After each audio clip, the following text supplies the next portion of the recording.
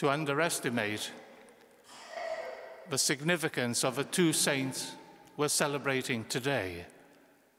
But if anything, they matter more for what they saw and what they did. Cyril and Methodius were brothers, born in Thessalonica, northern Greece, the edge of the Slavonic world, in the 9th century. Cyril the younger, who died young, became a priest, a monk, and with his brother, they saw another frontier, another chunk of the harvest to be won for Christ, the Slavonic world. And their mission, God-given, to which they were totally dedicated to the point of sanctity, was to Moravia, what we now call the Czech Republic, Slovakia, and parts of Hungary. Methodius outlived his brother by many years. His brother and he would, in modern terms, try to not just win over the Slavonic people, but inculturate Catholicism into the Slavonic peoples. And that double movement is always necessary.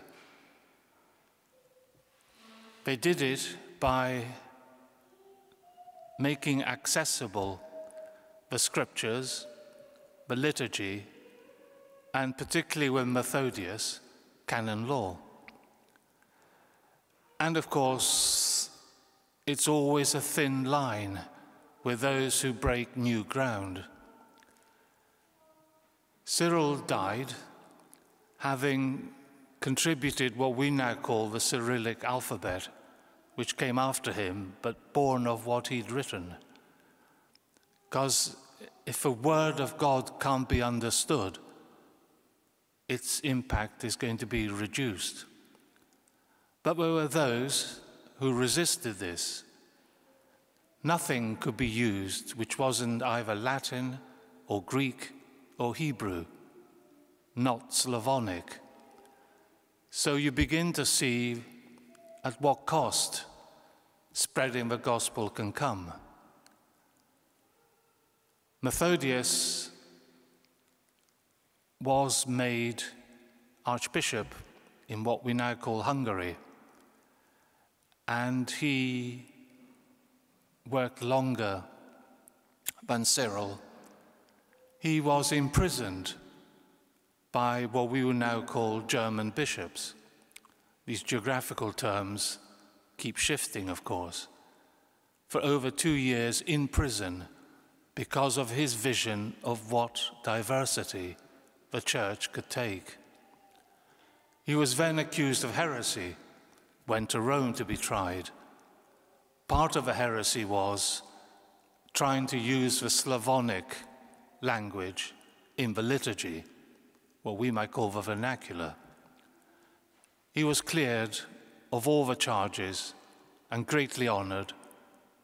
And not only was Cyril buried in Rome, San Clemente, now Dominican Church in Rome, but the Pope gave his own sarcophagus to be used for Cyril, unprecedented honor. And he made Methodius archbishop and legate to the Slavonic peoples. The lesson for us, now that they're, thanks to a Slav Pope, St. John Paul II, now they're co-patrons of Europe, the lesson for us is the church must have diversity in unity, and neither of those are given once and for all. Every generation in the church has to work for that. Without diversity, there would be a stifling uniformity. Without unity, there would be no coherence. And neither one or the other are usually under threat, either legitimate diversity or required unity. And so these two saints of today, Cyril and Methodius, are still valuable guides for us, and we need their intercession.